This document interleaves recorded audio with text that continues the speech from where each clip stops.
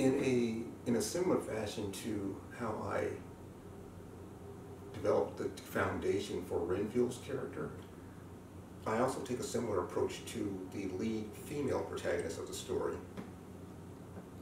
Now, Arizona Dos Santos, Arizona's situation is a little bit different because Arizona was raised from childhood in a criminal lifestyle. Her mentor is a bit of a weaponsmith, and the two of them would sell weapons to the various criminal agencies in the context of the Afterburner storyline. And by the time we meet Arizona in the first issue, she's had a good 20 years in the game. There's a line in the story, in the context of the story, that says that Arizona has done it all and she's seen it all. She's played all the players. And in the first issue, Arizona has come to a point in her life where she's decided that she wants to make a change. She wants to live on the straight and narrow, as she says. But she also has a bit of dialogue in the first issue where she says words to the effect of, she's never been a good girl, but she's trying. That one little piece of dialogue basically defines Arizona's entire motivation as a character. She's trying to make a change. And of course, as some of us may be able to relate to that, even though we try to make changes, usually there's something in the past that will, try to prevent us from making that change, or have us regress back to what we were before.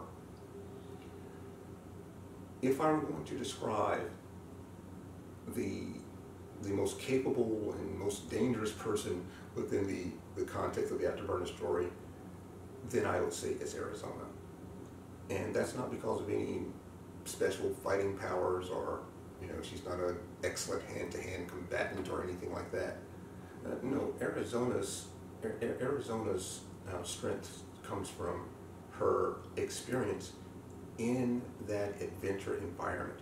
She grew up, digging up these mystic treasures. She grew up traveling through space and through time to these far-off worlds, and encountering mystic forces. Arizona's just the total package as an adventure hero. When you couple that type of experience with her personality of being very resourceful and just very adaptable to any situation.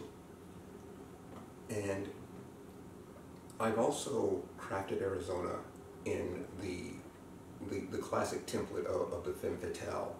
So she has this raw sensuality about her, just this quality that attracts men, women, alien creatures. Anyone or anything that she encounters is subject to fall under this spell of hers. And it's not something that she does consciously, really. Renfield has a line has a bit of dialogue in the first issue where he says that it's in the way that Arizona moves her hands, how she walks around the room. There's just something intimately sensuous about just her movements, just her whole personality just kind of exudes this thing, this attraction.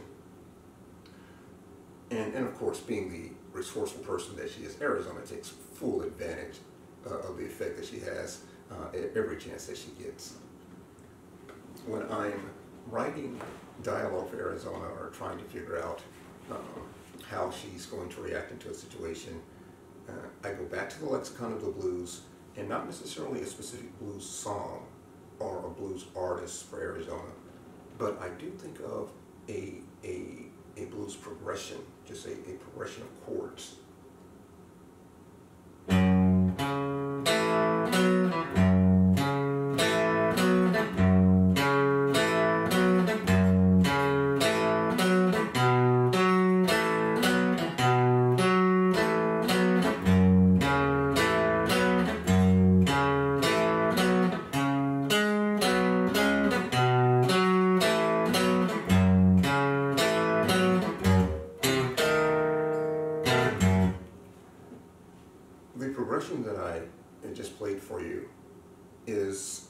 is a standard progression. Nothing. It's not a particular song. It's just a standard progression that a musician would play and then layer their words on top. But the point is that you'll notice that that progression is very easy for the listener to lock into almost immediately. You kind of start swaying with the beat of that rhythm. You can just imagine someone sauntering around the room in time with the beat of that rhythm. And at the same time, it's inviting, but at the same time, there's also just a little touch of a hint of mischief in the tonality of that groove.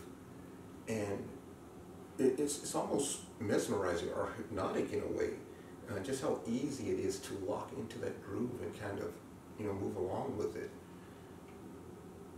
The words that I use to describe that musical progression are almost exactly the same words that I would use to describe the effect that Arizona's presence has on the people around her.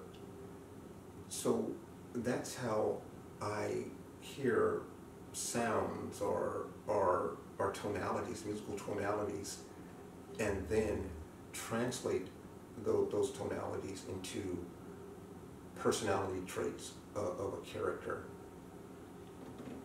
It's a little different way of looking at inspiration for character development, but it works for me.